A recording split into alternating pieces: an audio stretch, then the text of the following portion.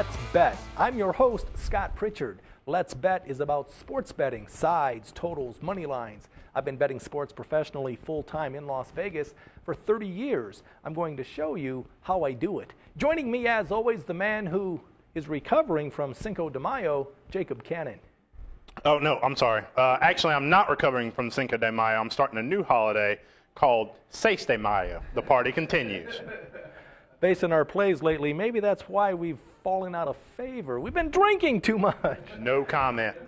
Let's recap last week before we get into this weekend's action. Jacob and I had an opinion on Game 1, Round 2, Celtics taking on the Miami Heat. Miami favored by 5. Jacob and I liked the road dog. We both were wrong.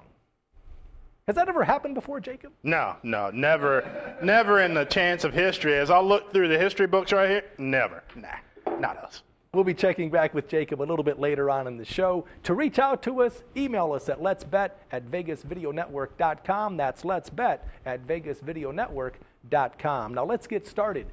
This weekend, Round 2, Game 3, Eastern Conference, Boston Celtics hosting the Miami Heat. Boston favored by 3. The total for this game is 182.5. Jacob, who do you like? I'm going to go with El Blanco Caliente, called the White Miami Heat, plus the points.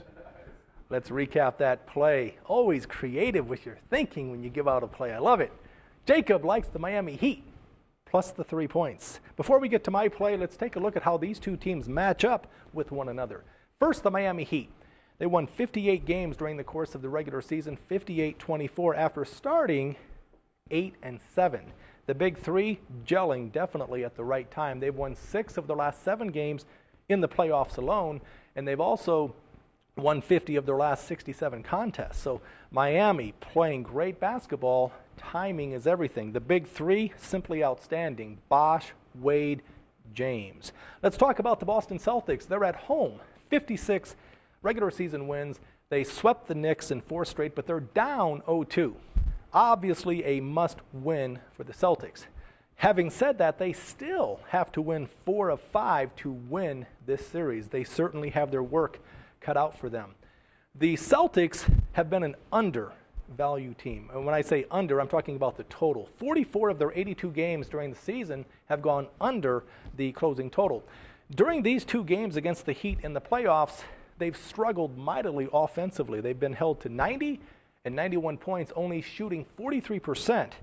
Interestingly enough, if you take a look at how these two teams have played up to this point in the series, the Miami Heat, they've made more free throws than the Celtics have attempted, 53-40. Now the Celtics and Heat, they played 6 times, they're 3-3. Celtics, they won 3 of 4 during the regular season, but they've lost the last 3 games against Miami. My play? I like the Celtics at home. I think they'll bounce back. The wily veterans will step up. I think the Boston Celtics will cover the 3-point spread at home. So to recap, Jacob and myself, I'm with the Heat, the Celtics at home minus the 3. Jacob, he's on the Miami Heat plus the 3. There you have it. My selection for this week, the Boston Celtics minus the 3 points at home. Am I betting this game? No. Here's why. As I mentioned before on the show, 2 things to warrant me making a play. 1, I have to have a strong opinion, and 2, I have to have the best of it. While I have an opinion on the game, it's not a strong opinion.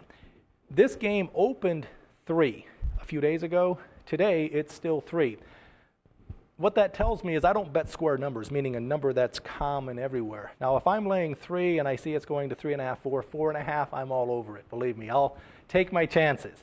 I have a small opinion on the Celtics minus the 3 points. I'm just sharing this information, something you should be aware of as you step up to the bet window. This program is all about sharing good sports betting content. Please keep this in mind as we move forward. It's time now for tips and terminology. Let's address futures.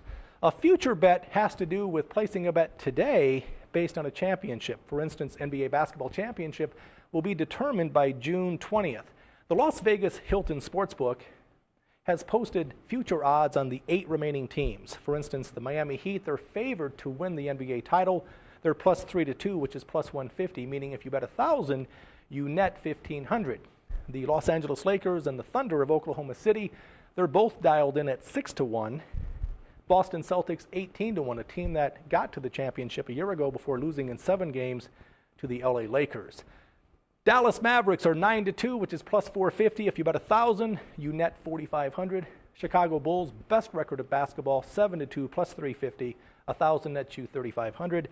Memphis Grizzlies are 20-1, and the Atlanta Hawks are 50-1. Is there value in betting futures?